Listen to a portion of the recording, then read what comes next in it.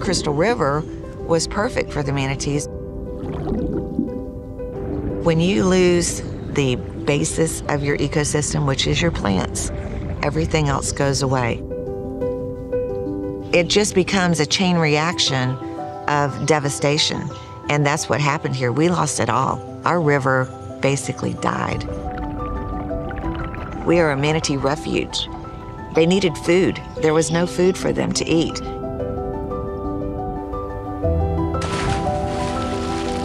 It's one of those situations, your house burns down. What do? You rebuild. You have to start from scratch.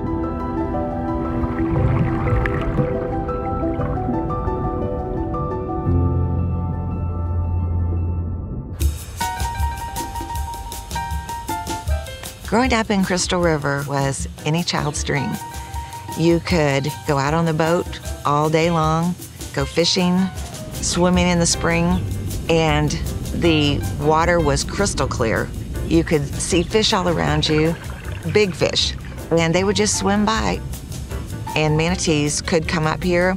There was plenty of food, and they could bring their young. They would have their babies here, and they would spend the winter here in our springs. Our water's 72 degrees year-round. It was just a great habitat for wildlife. Manatees, also known as sea cows, are herbivores that live in coastal rivers, bays, and estuaries. Florida manatees will travel as far north as Virginia or as far west as Texas in summer. But each winter, they return to Florida and its warm, spring-fed rivers and bays. 2/3 of the population now relies on the warm discharge waters from power plants. Manatees began taking refuge there over the past 30 years as urban development swallowed up spring-fed rivers and bays. There are still a few good natural springs remaining, and one of the best is Crystal River. But this manatee haven was almost lost. Back in the 70s, we had a lot of hydrilla, and that kind of filled the river. It caused a problem. It was an invasive freshwater plant. The hydrilla depleted oxygen levels in the water and outcompeted the native eelgrass, a staple of the manatee's diet. Then, in the 90s, things got a whole lot worse. The 1993, they called it Storm of the Century, or the no-name storm. We didn't know it was coming. And it blew in so much salt water from the Gulf of Mexico, it inundated all the waterfront homes.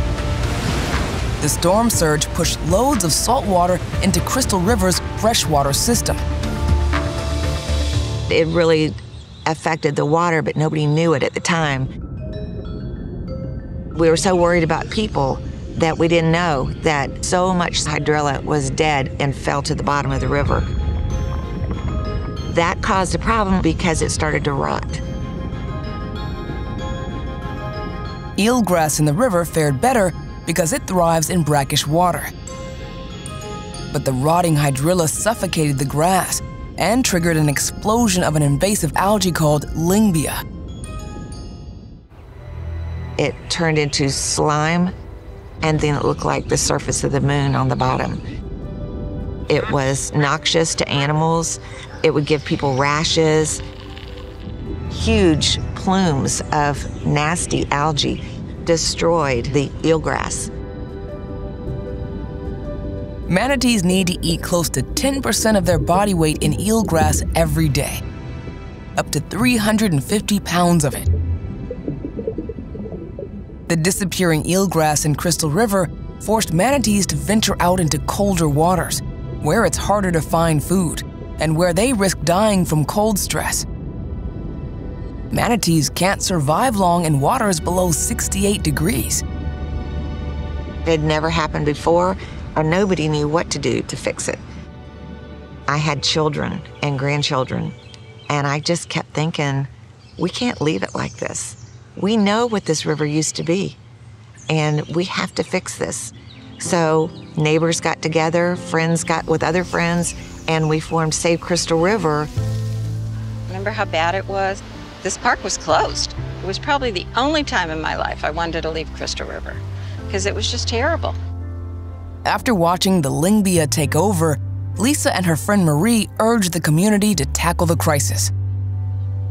It was 2015 when we went to every school and we asked them to write a letter about why the river was important to them. They wrote 5,280 letters. And so then we took them to Tallahassee. I think that was important, showing them that their opinions mattered to the legislators. And it made an impression because they knew that these people cared. The campaign also opened the government's coffers. Soon, the community nonprofit had the funding to hire a private contractor to start restoring the river.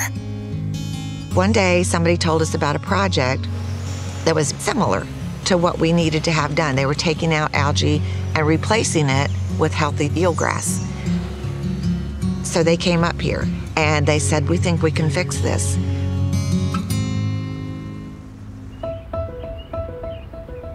Jessica Mailliez works with aquatic restoration firm Sea and Shoreline to replant the Manatees eelgrass on behalf of the community. I guess I first realized that a career working with seagrass and eelgrass would be something that I absolutely loved was when I realized that really everything depends on it. I love the manatees, the turtles, all of those charismatic creatures. Eelgrass cleans the water.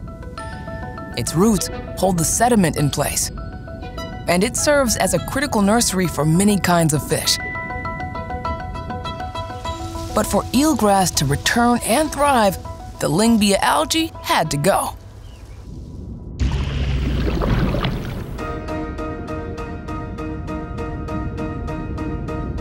It's a nasty, mat-forming algae. It really blankets everything. It blocks out the sunlight. Nothing can grow beneath it. That stuff smells awful. I mean, it is thick. We have divers that go in and they hand vacuum the bottom. It's hours and hours, full days, 4 to 8 hours underwater in no visibility, just feeling around on the bottom and making sure that you remove all of this nasty algae. It's a dirty job. We've removed over 500 million pounds of Lyngbya and detrital muck.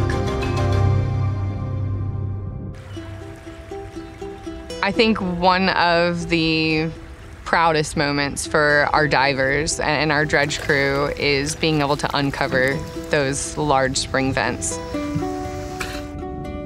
You start going down, down, down into a hole, and you realize when you start to feel some water gushing out that you just opened up a spring vent that's been clogged for who knows how many years.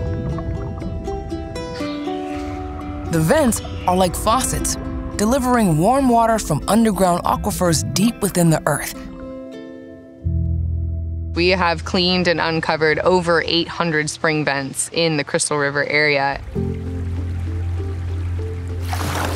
Once the algae is removed, young grasses can be planted. There's a lot of riverbed to cover, and it's all done by hand. Pre-rooted pods are planted every 3 feet. After we plant these, we come back to check on them every single week for the first 4 weeks, then bi-weekly after that, and then every single month for a total of 12 months. The community's efforts to remove the algae mats and restore eelgrass have reversed the river's decline. Manatees are once again thriving here, and tourism and fishing are both up.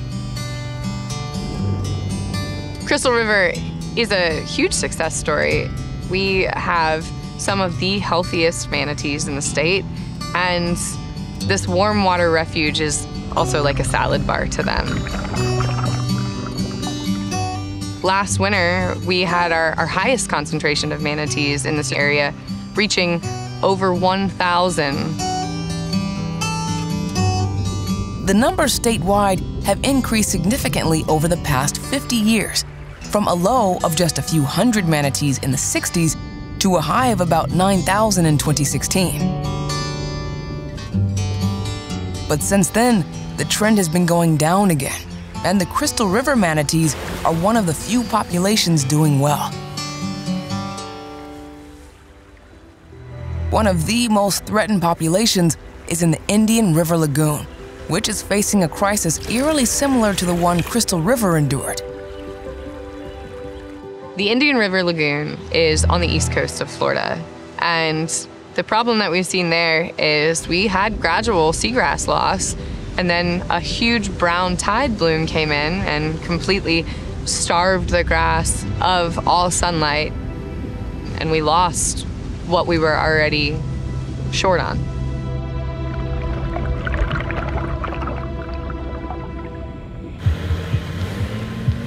The Manatee Critical Care Center at Zoo Tampa is trying to manage the fallout.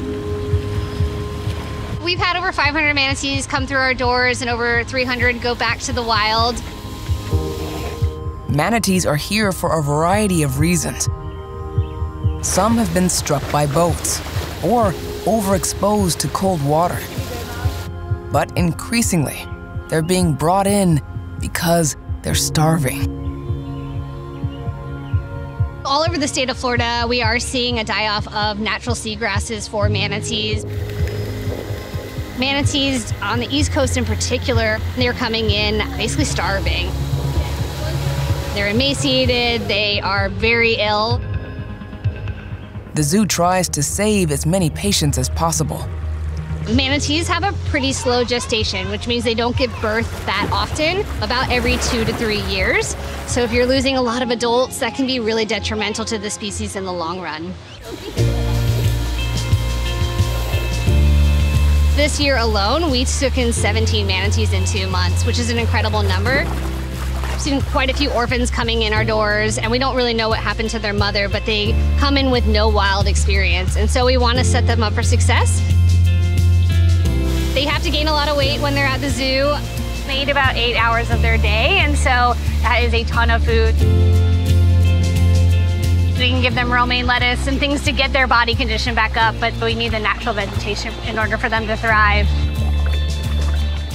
This is natural seagrass that's been collected from the wild, and today I'll be putting it in for our orphan calves. Our goal is to feed it every single day, so that way they're used to it. They need seagrasses out in the wild for them to survive. So it's really important that we're out there protecting the seagrasses and helping them to grow so that the manatees will be here for many years to come.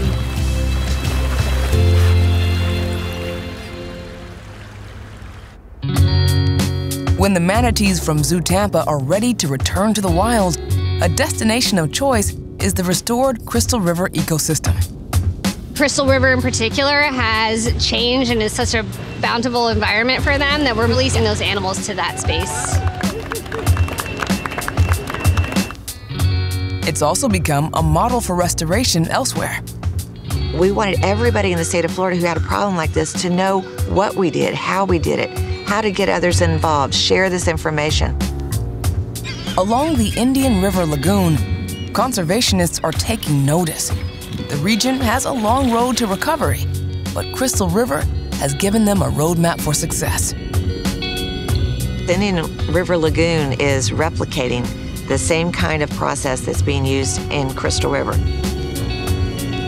You don't have to be a scientist to be part of the solution. You can do something as simple as not using fertilizers, pulling weeds by hand. You can even be a responsible boater by being conscious of where you're anchoring, making sure you're using grass-friendly anchors. You can help educate the younger generation about the importance of creating a healthy ecosystem.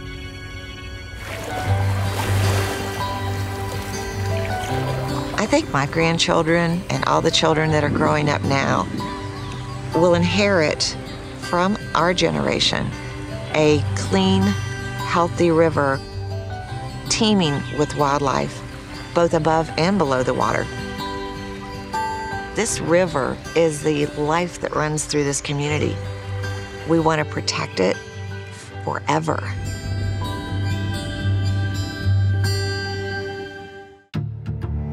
Thanks for watching this episode. If you'd like to dive deeper into this story or learn how you can help protect biodiversity near you, visit wildhope.tv and come back on Mondays for more Wild Hope right here at PBS Nature on YouTube.